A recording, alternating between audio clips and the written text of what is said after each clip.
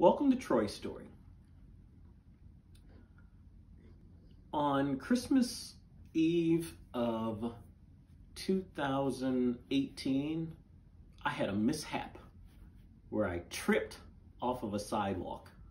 Yep, I've stepped off of a sidewalk about 500 million times, and on Christmas Eve, I took a misstep, and I ended up rupturing my left quadricep.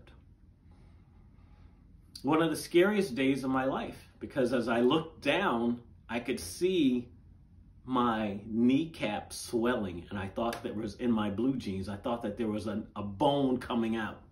Fortunately, nothing was broken, but as I said, it was a ruptured quadricep. And I never thought that I would recover from that. So you can see the picture of me in the hospital on January 16th of 2019, about to have surgery. And of course, I've got Peter Rabbit next to me because, hey, didn't know how I was gonna end up. So if I was going out, Peter Rabbit was going with me. And I also have my fingers crossed because every time I'm next to a doctor, when it's dealing with me, I always got everything crossed. Just for good luck. But I was scared to death going into surgery, just like a bunch of us, many of us are scared to death with this coronavirus thing going around. But we'll,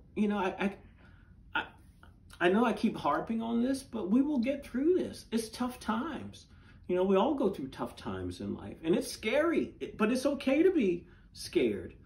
But you got to have hope and faith that you'll get through this. After my surgery, I started going to physical therapy, and my physical therapist was this young kid named Tim. I shouldn't call him a kid. I'm guessing Tim's like 30, 31 years old. But when you got 20, 25 years on somebody, they're still a kid to you.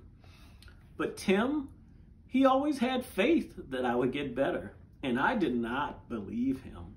I couldn't even tie my shoes. I couldn't bend over. I couldn't get my left leg in the car to go to work.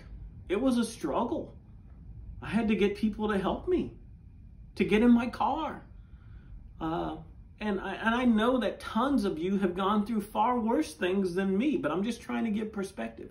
I did not think that I would be able to, quote unquote, go back to normal. But I did, and Tim had faith in me, and I had hope and faith in Tim that he would get me better. And he did. And I'm so thankful and appreciative that, I did get better. And now I can tie my own shoes, and I can run again. And I never thought I'd be able to do that. But it was a lengthy process. It took me about 6 months before I was able to run again. But then again, I was just happy, I was taking it incremental steps, taking it one step at a time. I was literally happy that I could go up and down steps. So I'm just asking that all of us, we think long term and not short term, and that we will get through this. And we gotta keep our heads up, and we gotta remain positive. And it's okay to be down, but as Mama told me a couple of years ago, you're not an egg, you don't crack. And I love that line, and I steal it and use it as often as I can. So let's all keep our heads up, and let's remain positive, and let's not crack.